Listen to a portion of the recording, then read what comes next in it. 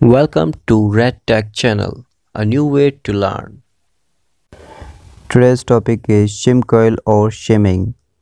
This is the fourth video of MRI system. Please watch the previous video before watching this. The link is given in the description. So let's begin.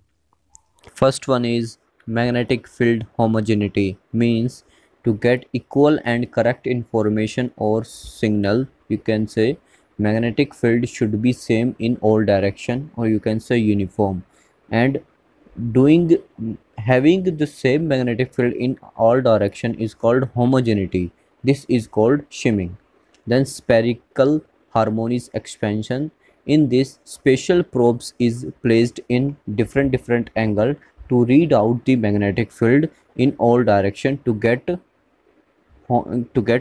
images, and inhomogeneity required to be corrected by these special probes.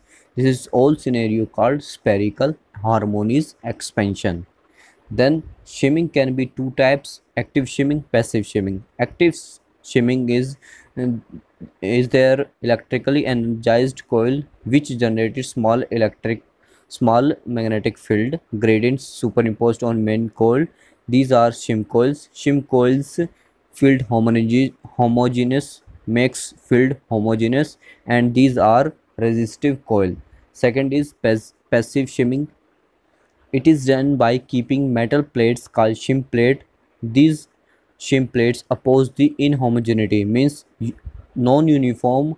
If there is a non-uniform magnetic field, they oppose the shim plate, oppose the inhomogeneity, or maintain the homogeneity.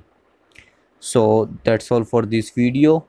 Do subscribe if you like, and thanks for watching.